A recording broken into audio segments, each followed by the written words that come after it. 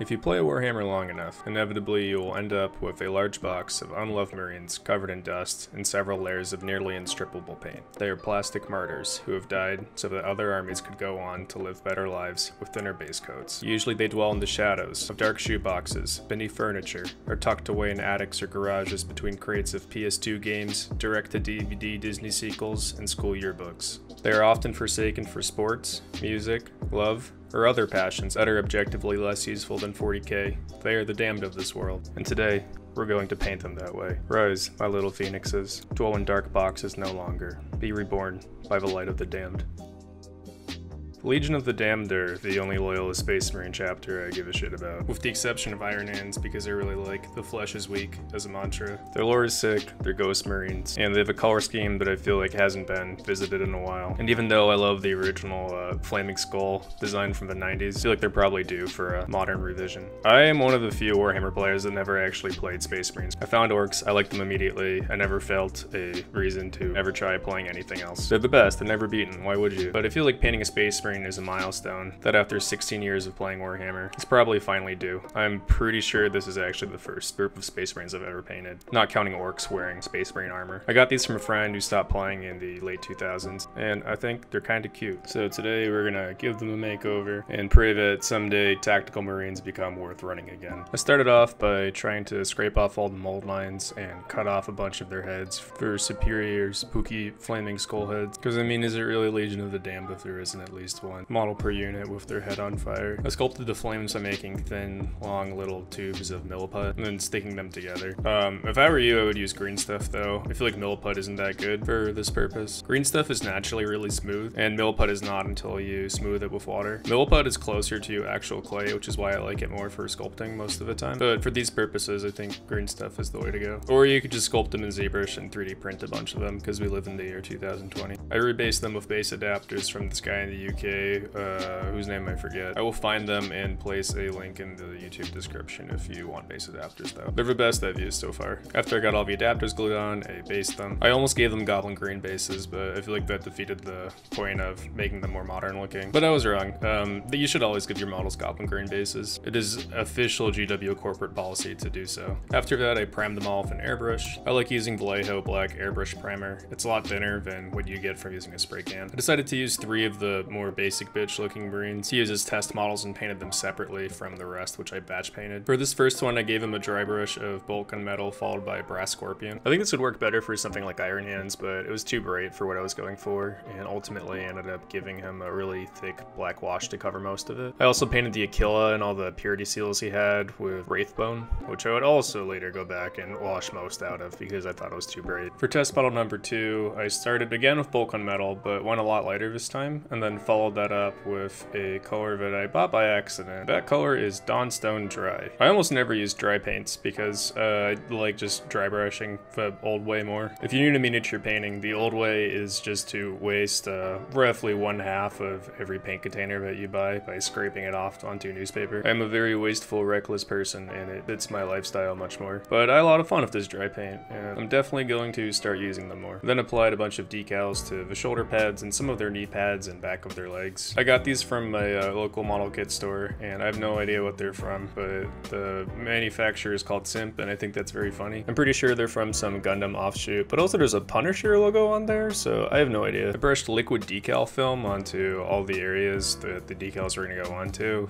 This stuff helps a lot with making decals that are going onto curved surfaces actually stick to them. I then applied a setting solution, which is the red one on the left. Basically, it helps remove a lot of the air bubbles and wrinkles that you'll get when you put on decals, and it helps even more with making them stick to curved surfaces. I was feeling pretty good about the color scheme as a whole at this point, so I started moving on to airbrushing, starting with a base coat of Mephiston red. I think investing in an airbrush for miniature painting is really worth it, but if you can't have one for living conditions or you just don't want to deal with one, for the next few steps, you could apply thin layers of watered down highlights instead. It'll take you way longer, but if you're patient, you might be able to get a similar result. And here's some footage of me airbrushing the model accidentally out of frame. I applied a layer of Mephiston red mixed with Wild Rider red, and just like normal highlighting, make sure to leave some of the darkest color underneath. That way, as you gradually paint up brighter and brighter, you'll get a gradient effect so that it looks Cool. After that was dry, I repeated the same process, this time only applying Wild Rider Red. And after that was dry, I started applying some highlights using Sunburst Yellow. I wanted this boy to look like he was glowing. So I tried to focus on mostly like around the eyes, his little muzzle, triangle mouth, and any areas that I felt like would be absorbing more of the light that was coming from his triangle mouth and eye area. I could have for sure done a better job paint stripping these. You can see there's like weird defects in the shoulder pads and parts of their head. I feel like it adds a lot of character to the Legion of the Damned though, and I think I actually prefer them this way. A big part of modeling with eBay rescues or other people's very abused older models is, for me at least, is learning to accept the imperfections as a part of their history. It adds charm and reminds me of where they came from. I used watered down Mephiston Red to go through some of the shadowy areas that I thought were too bright, but basically at this point I feel like I had the look and that I was ready to move on to painting the rest of the squad with the same method. I painted the exhaust jets on his backpack the same way I painted his face, just as if there was something interesting to look at on the back too. For everyone else in the squad, I waited till the very last step to do this, but I used some dark steel weathering powder to add little chips everywhere. If you don't have weathering powder, you could definitely just use like Vulcan metal or maybe a slightly brighter metallic color to do the same thing, and carefully apply it with a dry brush, or if you want to do edge highlighting. It's a pretty subtle effect, but if you do a side-by-side comparison, you can really see the difference. The marine on the left has weathering powder, and the one on the right has nothing. One note in working with weathering powders, they'll rub off if you play with the models a lot, and the way to get around that is to apply a coat of matte varnish after you put the powder on. The problem with the matte varnish though is that it makes the powder look less noticeable. It like really dulls the effect. So the best way I've found to get around this is to apply the weathering powder, then spray the model with matte varnish, and then do more weathering powder after, building it up in little layers. I forgot, but I guess at some point I used modeling oil color to add some stains. They're very subtle stains, but if you see like around the bottom of the gun and near his elbow, there's like a little bit of brown in there. And I mostly just added them so that he didn't feel like a solid gray mass. A tiny bit of a secondary color on big blocky chunks that are mostly the same color goes a long way. And if you don't have oil paints, you can use watered down brown of your choosing, or maybe even like Agrax Earthshade could work here. I repeated the same process for the rest of them. For all the guys with flaming skull heads, I tried to focus highlights on the cheekbones and forehead ridge, and a little on the armor for reflections. I also wanted to paint the special weapons of anyone in the squad who had one, just to make them stand out. For this guy, I tried freehanding a subtle fire effect. I wanted to give them lava bases without having the lava be distracting from the rest of the glowing areas. So to make it look different, I started with the base coat of Mephiston Red again, but made it like really watered down. If you do this, it'll pool into all the crevices just like a wash would. And after that was dry, I did the same thing except with Wild Rider Red.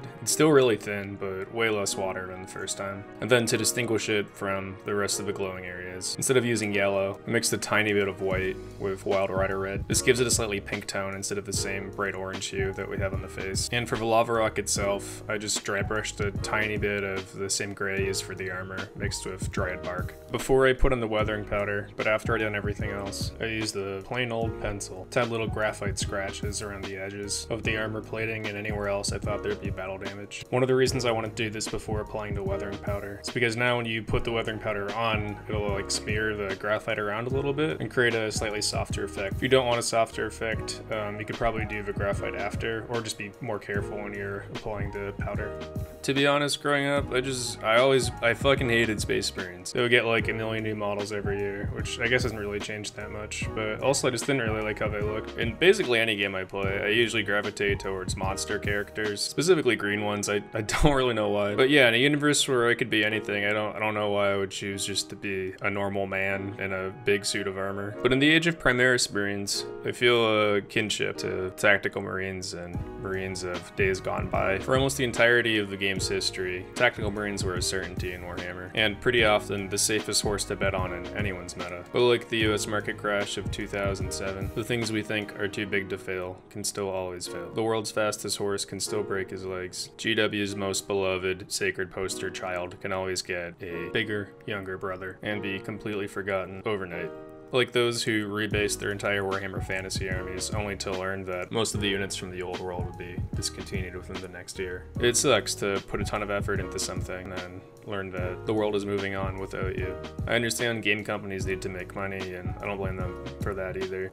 I don't feel like it's sustainable long term. If you keep dangling new shiny things in front of people that replace the things they have, they'll eventually get burnt out and become tired of chasing them. Anyways, they were a villain I took for granted, and now that they're not around so much anymore, I miss them. 18 points, 2 wounds, new codex, who knows, but you know, probably not. I guess I mostly wanted to make this video as a way of pouring one out for the Batman to Orcs Joker, or probably more like Penguin or Riddler or some very minor character if we're being honest. The Tactical Marine is dead.